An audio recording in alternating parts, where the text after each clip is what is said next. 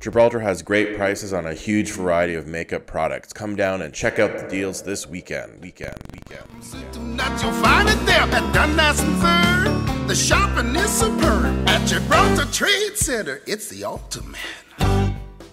Hello, my name is Adriana and I'm a makeup artist. I do beauty makeup as well as special effects makeuping on the side. Alright, we are here with our model today, Adriana. Today we'll be going through 3 different makeup looks, a daytime look, an evening look, and then a nighttime clubbing look. So for today's natural makeup, we're going to make it look like you are not wearing makeup while actually wearing makeup. The evening makeup, we're going to show you how to bring out your cheekbones as well as accentuate the eyes.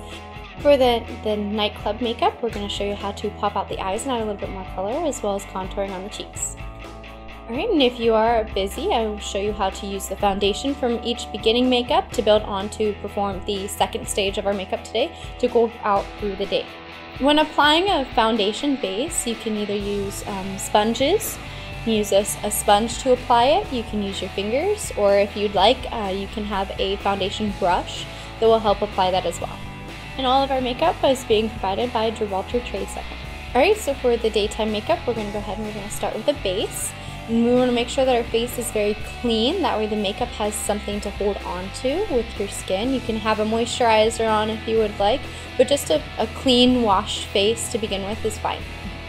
Alright, so the first thing that you want to do is find the appropriate foundation that matches your skin tone. You don't want to go too light and you do not want to go too dark. You want to find the one that looks perfect for your skin tone, because the point is to make flawless skin, not covered up skin. Once you've found the correct base and what you feel comfortable working with that makes your skin look absolutely flawless, you can go ahead and just put on enough to cover the surface. You don't want to make things too blotchy, just enough to cover the face completely and evenly. Alright, so I'm going to go ahead and I'm going to apply 3 different shades. I'm going to apply one that is a little bit darker than her skin tone, one that somewhat matches her skin tone that I believe will work best, and then one that's a little bit lighter just as a demonstration to show you what should work for you. And the one that disappears whenever you apply it, the darker one's going to be a bit too darker on her complexion and the lighter one's going to be too light.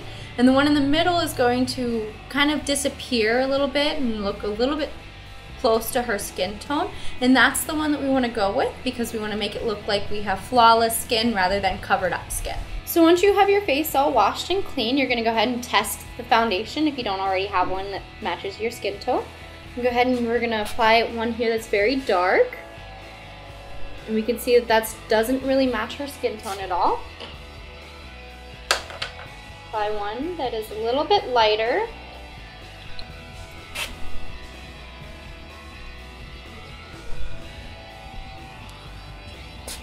Then I'm going to apply a really, really light one here just as a demonstration. Alright. Okay, so now you can see that this one here is a bit too dark and this one here is a bit too light. And this one here in the center best matches her skin tone that will make everything look more of a flawless skin rather than a covered up kind of look.